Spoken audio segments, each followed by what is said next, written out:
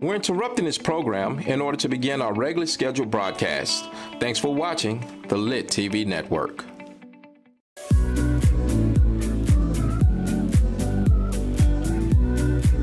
Okay, good morning, good evening, good afternoon, wherever you are in the world.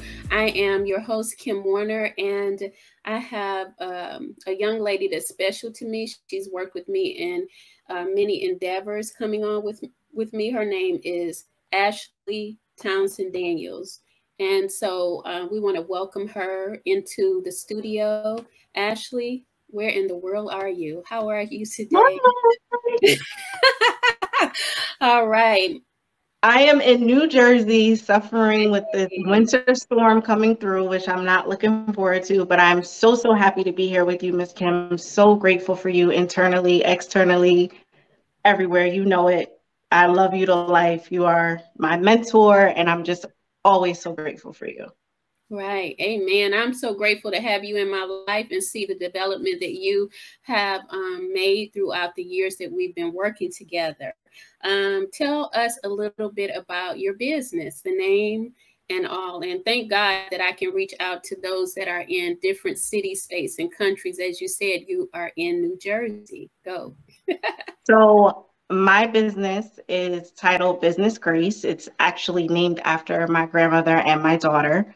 And it's a business coaching and consulting business where I meet with people and I talk to you about your dreams, your aspirations with becoming an entrepreneur, but not just there. I'm going to help you create your foundation for your business because we are nothing if we don't have strong foundations.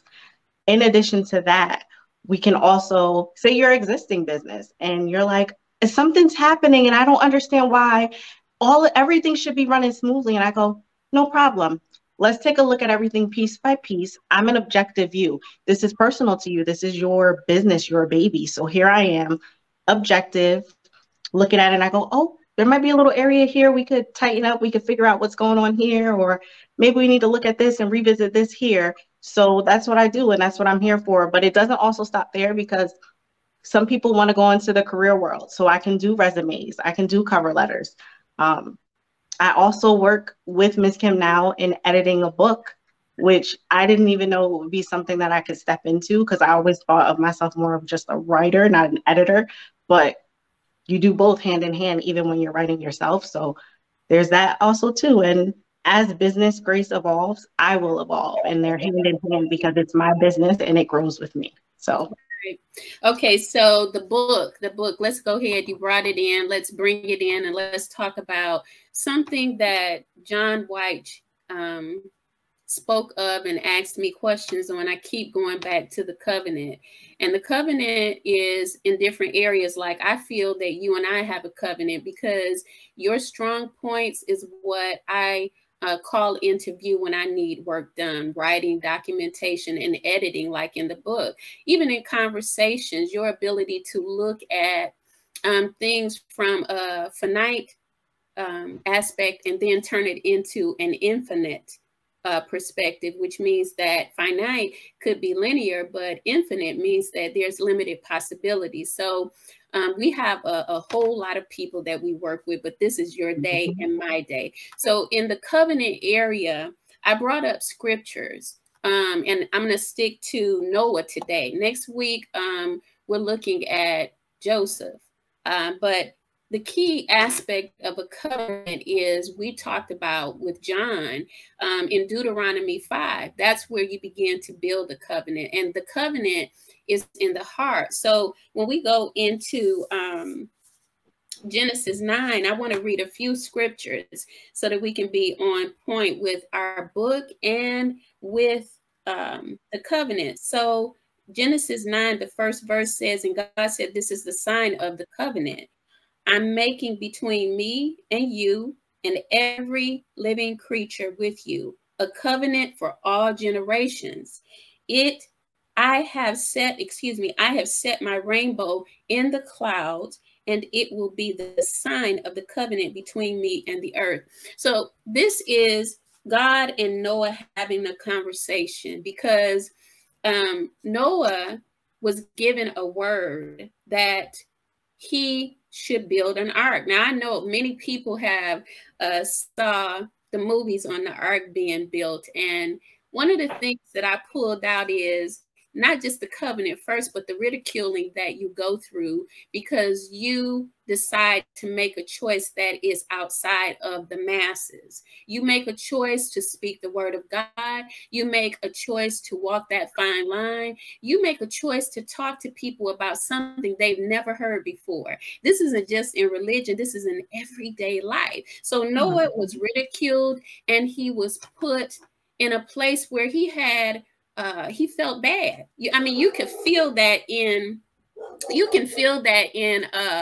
the information. So here, what we can find is that someone is dealing with feelings that other people don't feel because they're not experiencing something that God said, or even idea of what they are led to do. No one is going to give Noah the wherewithal and the confidence that he needs but God at this time. So this covenant is being established by his obedience and how he's going to walk with God and not others. Are you a people pleaser, or are you going to please the Most High? Amen. So in that, this rainbow was given between me and the earth. Concerning, look, I put myself in it. I put you in it, between me and the earth, because we can't create anything in the earth if we are not one with the spirit, and that is heavenly minded. So there's a equal give and take between spirit and earth that has to come in order for us to create. That means that we have to believe what we say we believe concerning the spiritual aspects and also bring it down into this earth. So he says in the covenant that I have set my rainbow in the clouds, and it will be the sign of the covenant. Now, the rainbow between you and I would think, is that we can move through time and space to work together, which is hard for a lot of people. I don't have you saying, Miss Kim, I don't believe in that. And even if you said you didn't believe in it, I honor your word. You see, we agree and we agree to disagree. It's okay. We don't stay at odds and fall out of relationship covenant because we disagree. This is a building ground to say, let me help you build you up and let you build me up where I need to be stronger. This is a congruent relationship that is necessary, not just for God and Noah, but it's also a premises of a story that is necessary for you and I as individuals, which brings the masses into play. The masses did not take on the covenant, but he had to go on.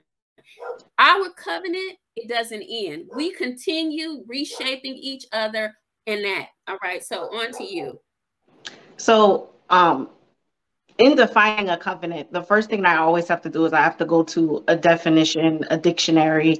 That's my English background. So I open the dictionary and it says a covenant is an agreement. But then defined in theology, it is an agreement which brings about a relationship of commitment between God and his people.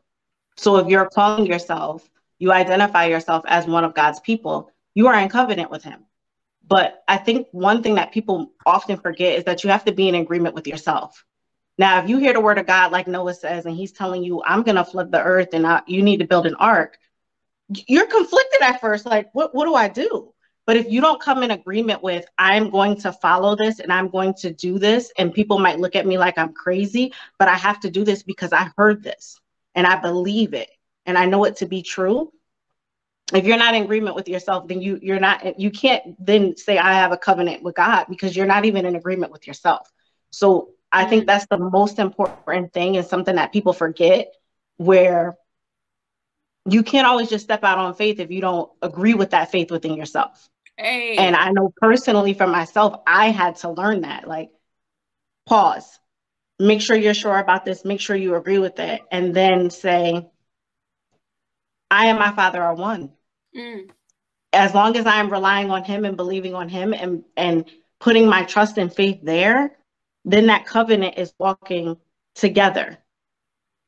that doesn't mean that we don't stray. That doesn't mean, because we are humans, it doesn't mean that we don't forget, but you always have to make sure that you come back into that and focus on that. As you said, we have a covenant with that. We work together. I don't always agree with everything you say, White, when you say, sometimes I get a little upset, and I can admit that. And then when I pause and I say, sometimes I say, you know what, that's really just the truth. And I think I was just afraid to hear it and afraid to admit that. Even today, I said to you, I'm nervous. And it was a little bit difficult for me to admit that because I don't like to be nervous. But then I said, it's because I care. And it's because this is important to me. And you are important to me. And I didn't want to do anything to make myself look not okay, because that's the agreement I have with myself. But also, you inviting me into this. This is something your endeavor, and I want to best support you. So I had to make sure, and that's a part of our agreement. If I didn't feel comfortable and I said I didn't think I could do it, you wouldn't say, oh, you're letting me down. You would honor me and say, thank you. I appreciate your honesty. Maybe at a later date, you'll be prepared. Right. So I think that's a beautiful thing. Good. Okay. So I think it's a beautiful thing too. And one of the words that I want to feed off of is care, because the defense mechanism in most people today, throughout the issues that they're challenged with, if they're going through anything, defense mechanisms come up and say, I don't care. It becomes a foundation to turn off your feelings and numb them. But when God is in the picture, and I like to say this here so we can bring some unity and understanding that if there is a God, there is a goddess. Females and males are the portraying aspects of God. Even in the beginning of time, there was a male, but he said he was lonely from what we read. So we can't take out the fact that a man and a woman are representatives in the earth. So that means that if I care, then you have to care, right? You don't have to, but I give you that understanding. Why? Because care plus care means that care grows throughout the world and the universe, right?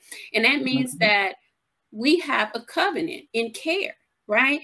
And if we start looking at how we're making covenants healthy and unhealthy, then what happens is we'll be able to turn it around. Now, I look at the fact that over in Genesis 8, where the ark information was coming in to Noah, was the pain and suffering he had to go through. A lot of people, they stop because they're going through, I don't care from other people. The pain, the disappointment, he did not stop, which gives us encouragement in all aspects of life to keep going. You will have to care when you begin to hurt so bad that you feel it in your heart, because that is the circumcision of the heart. The circumcision of the heart is saying no more can this foreskin be over your heart where you don't feel anymore, Noah, Kim, or Ashley. Now you have to care. And that's important because, you know, there are people actually out there that's listening to us that feels, you know, that they're not cared for, or they don't think anyone is listening. We listen because we've been through the same things as Noah. This is somebody else's situation out there in all over the world that are viewing us right now. Life is real, you know, even sitting here in this studio, our virtual studio, life is real.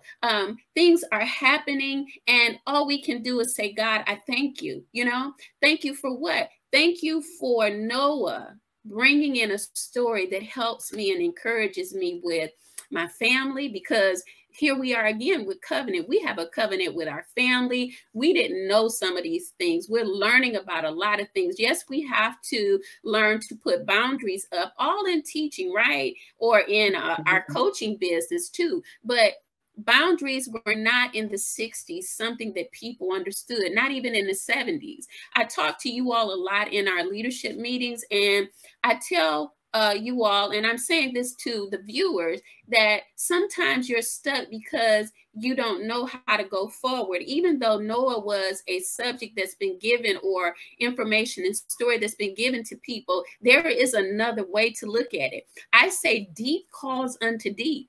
And when deep calls you, it's like Peter has stood out on the beach, right? When you look at this, see, I see the picture. I see the picture of the story. Peter was standing on the beach, and Jesus called him out. Okay, I don't want to just read it. I want to see it. Why? Because that's, hallelujah, what's going to get me over. How is going to get me into the place where I can see beyond the physical, beyond the shallow. My feelings as an individual that says I'm going to run and not pay attention to what God is saying because of what other people are saying, it can have me shut down, sick, and all type of other things. I prefer to run to God out there in that water, that faith that you brought up, so that my faith could grow, my experience. I'm no longer living in a familiar situation. I'm living in the arms of God, because now it's unfamiliar to me. I definitely trust you. Now my faith has got to grow some more, because God, you're invisible, but hey, baby, you've been the best thing that I've had, right? Amen. And when you begin that walk with Christ, no, it's not easy, but it's worth it, because it keeps you when you're walking through hard times. It's not something that you pick up and you put down, as we can see with Noah again. The rainbow, we see it outside when it's been raining. It comes in, and people always, look at it and say, well, God, look, the rainbow is there. But we have went into a place where we understand a rainbow within us. Jesus said the kingdom of God is within. If I read only that the kingdom of God is within, I can miss the mark.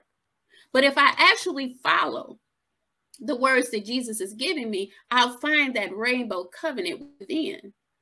John and me talked about Deuteronomy 5, and that's where your covenant agreement starts. As you speak those things as though they are, that word will take you into another realm, which is what we call the spirit. Many people that I've been involved with, they will say, the spirit realm. Well, I call it's God. It's the presence of God. So in the presence of God, there is fullness of mercy and grace, but there's a full color of life. When you think about the rainbow, and even the rainbow has a arch to it. The bridge over troubled waters is found in a rainbow. Rainbow, some people will say, well, that's imagination. It sure is, because when you're going through hardships and you don't know how you're going to go, and you're building your faith, God is taking you to that rainbow. It's not always going to stay, but sticking with God, and that God is bringing that unity in, is what's going to take you over the bridge of troubled waters. All right, I know I said a whole lot here. And I just wanted to bring up another point about that rainbow. If you look at it, all those colors, it's balanced and it's equal. And that's something that when you're going through your covenant, when you're going through your moments where you are in pain, you are struggling, things are being stripped away, and you're looking at God like, what's going on? Why is this happening? I'm walking with you, and I'm trying to do everything you're saying, but those are the things that are getting away. He's going, you don't need those things. You only need me. And I'm going to show you how to balance these things out, and you're going to see this rainbow, but you're going to see this rainbow within you, and then it's going to reflect outside of you. Amen. And I think people miss that. Right? Go ahead. I think people miss that, because they see the rainbow outside and they go, oh, that's so beautiful, not realizing it's so beautiful because it's so beautiful within you too. Great. And that takes us to the internal aspect, because if we look at kingdom building, how can you build a kingdom if you're not going within? Like here, when we go back to Noah, what we find is that Noah is hearing voices that no one else is hearing. So that means it's inside of him. The intuitive aspects of man and female are not outside. We become very, controlled and programmed to listen to people, even when we're going through things, because, outer situations and things, going to the microwave to put your food in is quick.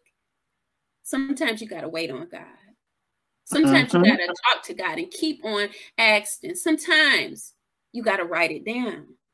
Writing it down, because we've been talking and praying about it. Writing it down and talking about it sometimes is not going to be conducive to getting the answer from someone outside of you as much as it is within, because as we look again at Noah, his information came from within him. Even Moses, every one of these men that we talk about, the information came from within them. And this is something foundational that takes us into that covenant, because you're going to live in a John the Baptist season, religion, and then you're going to come into the Jesus season, which is the anointing and the baptism of the Holy Ghost, right? But the baptism, even Jesus was tempted. Now, in that temptation, he had to learn or show his due diligence concerning what he had learned. Now, why am I going there? Because even he went through testing for the covenant, and to be able to build a relationship with 12 other men, testing. But were those 12 other men, the other idea that I have, those 12 other men were just reflections of himself. Inside, yes. Okay. Inside. So the tests were, though they were physical manifestations in these 12 men, they were really aspects that Jesus had to balance out to, like we said, build that kingdom and then create that rainbow. So, right. And I think people get very hung up on, and we've discussed this, that people get very hung up on the fact that the Bible is a religious text. And when you really look at it and really begin to understand it, it is used in religion, but it is a text to just guide you into universal love, unconditional understanding, unconditional love, and respect for your fellow man. Because if you treat people the way that you treat yourself, with love, kindness, understanding, and grace, and you start to treat, and you really treat other people that way, it's transformational. Yes. Also, another thing that I wanted to bring up is how we speak about writing about it, but the most powerful thing that you've taught me is to walk in gratitude. I got into a place where I wrote down my goals, and I woke up this morning, I said, thank you, God, for it's already done. Wow. The things that I'm worried about, and that's on my goal sheet, I've already accomplished them. You've already made that agreement with me that as long as I stay with you, and this is something that I've written and I'm deciding it, that it's already done. And I just have to do the steps to get there. Is it going to be difficult? Possibly. Like, I want to lose 15 pounds. I can't do that and eat the same way that I want to and not work out. But I'm making the agreement with myself to eat better and get healthy. And I'm making the agreement with God to say, if I do these things, it's going to get me healthy. And I know that I'm going to rely on you when I feel weak, because in the midst of my workout, sometimes I'm crying like, God, please let me get through this final set. And I have the energy and I have the strength. So that's bringing it back to the covenant and walking in gratitude, because I said this morning, thank you, God. Thank you. Thank you. I love the way you brought in your agreement with yourself, because that's the first agreement. And to even put it in the context of you working out, you have to make an agreement with yourself, and you have to honor it. It's like, as much honoring that we give or to give in other relationships, whatever it is, partnerships, marriages, and businesses, we have to remember that due diligence is honorable within us. And so from that point of view, we look at the rainbow and even the book that, we're writing on. And Maite, we can go into Joseph next week, but Maite will be on with us next week. And both of you have worked to edit and add in information concerning this book. Some would call it the chakra system. I call it whatever is going to help you to elevate and graduate. Why? Because in the mysteries of the Bible, what God has showed me is that, of course, like Peter, I had to go out into the deep. And I was like Noah, I could not listen to what people were saying. I had to be like Paul and hear what God was saying. Why? Because it was people like you and others that have been waiting to something that was going to take them deeper. And that deep calls you out into deep. I always tell you all that you are a chosen generation that says, what I give you, you're going to take it and mainstream it further. So the generations, they matter. It's our families. It's, you know, who we work with, we mentor, our tribes, wherever we go, where there's an agreement that can be made that we can push each other forward concerning the work that God has given us here in the earth, because there's nothing else that you're here to do. Many people found themselves on going to a job and making money. Well, you know what? Sometimes that's not happiness. In this rainbow, the colors, even with the chakra system, which we can talk about a little bit more, what happens is that our meditation brings in the medication that we need so that we can heal internally. Because everything that we've done up until the point, I see this generation of you all in your 40s and, you know, people that actually are taking it to a place where leaders don't even, they have no clue. So they're running away from you. But then we have that aspect of understanding that we can bring and say, okay, we're talking about the kingdom building. It's not outside. You got to build yourself within before you can build anything outside. So when I start shining like you spoke of, and that was the aura, all of those colors, you got yellow on, I got turquoise, these are in the rainbow, and it's in the chakra system. What happens is we begin to light up and light up the world, you know, light of the world. So anything. I think with the chakras, before we go, I think people get so hung up on, like you said, identifying it as something and labeling it, and everything has to work in a particular way. They all work in a system, but it's a system within, as you said. So if one system within is out of whack, as we know, if your heart is out of whack, it's going to cause problems in other areas, right? That's just science. If your mind is out of whack, it causes issues with your eyes, maybe with your nose, other areas. This chakra system that is identified by colors, this rainbow within, same way. If one part of it is a little bit, as you in the book, as you define it as not turning the proper way, if there's any blocks, you're going to have areas of discomfort, dis-ease. So you have to make sure that you're identifying and you're going within, because something outside of you can't fix that. When I had my issues with learning how to balance using my throat chakra, I had to learn to go within and go, oh, it's time to be quiet now.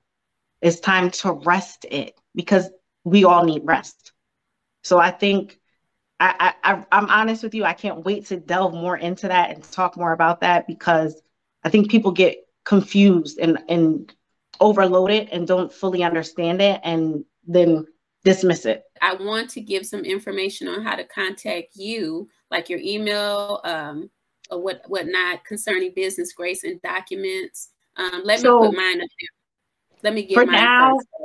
Okay, but just in case for now, if you do need to contact me in anything in reference to business grace, my email address is Townsend, which I'll spell T as in Tom, OWNSEND 714@gmail.com. And remember that I am still doing my birthday fundraiser on Facebook. You can also email me about it at ifwbuilders@gmail.com.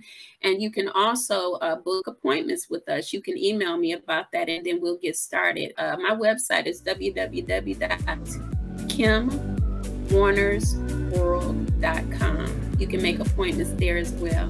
Be blessed, and we will see you next week.